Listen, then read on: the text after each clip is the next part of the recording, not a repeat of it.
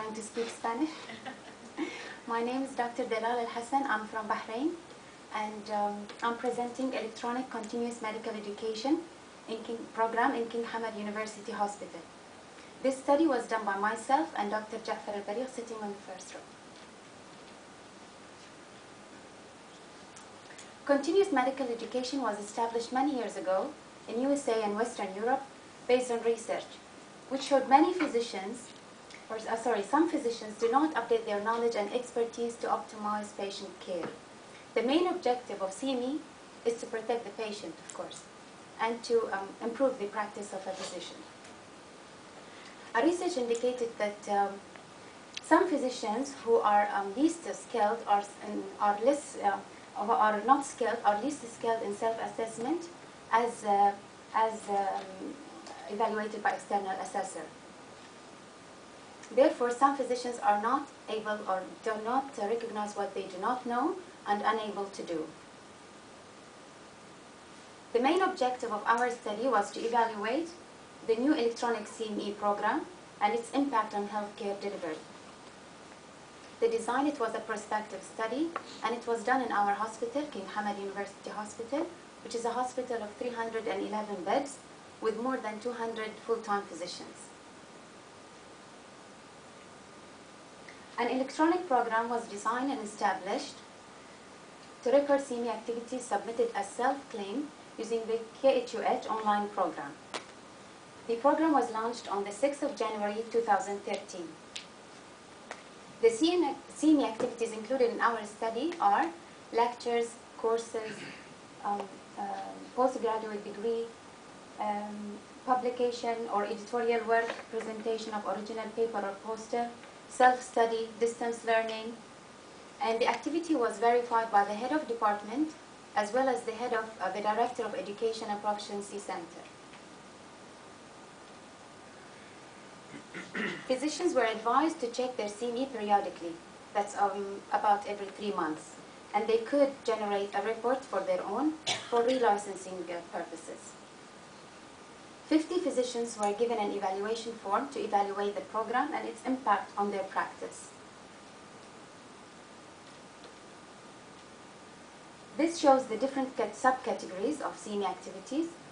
As you can see, Category 1C is concerned with local events, participation or overseas, with the local event as a speaker or overseas as a speaker, and overseas postgraduate degree.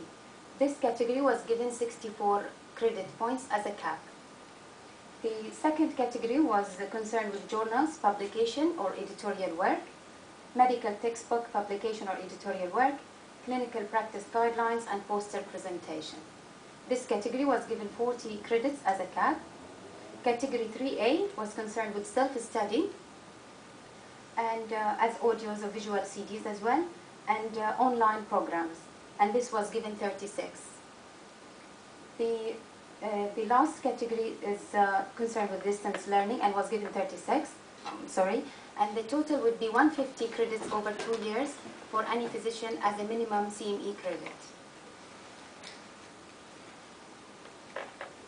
This slide shows the workflow for the CME once the candidate accesses the online program through the website of King Hamad University Hospital and choose the suitable category to submit the data. And then a notification email will be sent to the candidate as well as the head of department, notifying that the CME activity has been entered or submitted. The head of department would log in using the same web page or website and then verify the information. If the information is okay and is proper, then the head of department would approve it and it would be automatically uploaded in the candidate's record. If not, it would be sent back to the candidate to review the information and resubmit it. This is the official website of King Hamad University Hospital through which the candidate can access the online program. And this is the login page of the program with a username and a password. The first report was issued on 20th of February, more than a month from launching the program, and it showed the following. As you can see, there are different departments with a number of physicians in each department and a number of doctors who accessed the program and actually used it. So some of the departments, for example, anesthesia and ICU, with 34 physicians, none of them used the program. As well as obstetrics and gynecology, 20 physicians, and none of them used the program.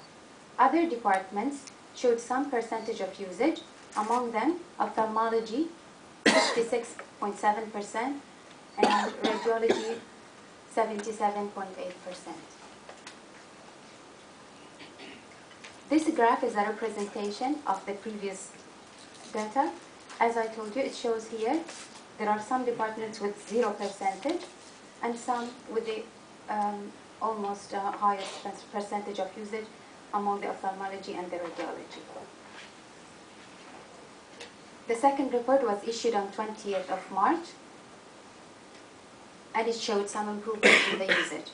Those departments with 0%, for example, anesthesia and ICU, from 0, 3 physicians accessed, and as you can see, obstetrics and gynecology, 21.05%.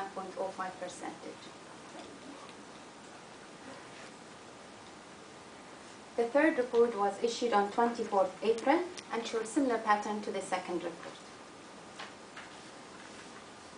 Evaluation of CME program by 50 physicians was done using the evaluation form. And these are the questions on the evaluation form. The program met the objective based upon the pre-program information, 92% agreed. As the participant, are you now better prepared to use the knowledge you gained in your medical practice? 90% agreed. Was this program presented at the correct level of your background and knowledge? 90% agreed.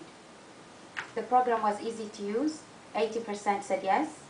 The instructions were easy to follow, 84% yes.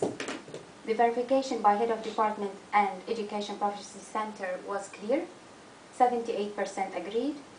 Interest in medical development was maintained by this program, 86% agreed. Would this program affect your practice? 76% said yes. And finally, I rate my level of participation as good, 60% agreed, 40% disagreed. This is a graph presentation of the response of the 50 physicians for the evaluation. This was the evaluation form. And in conclusion, electronic CME program usage has increased substantially within 1 month, and the majority of physicians thought that the interest in medical development was maintained by the program and it would affect or influence their practice of medicine. This program has been now approved by the Higher Council of Health in Bahrain and will be implemented soon in the private and as well as the public sector. Thank you very much. Thank you.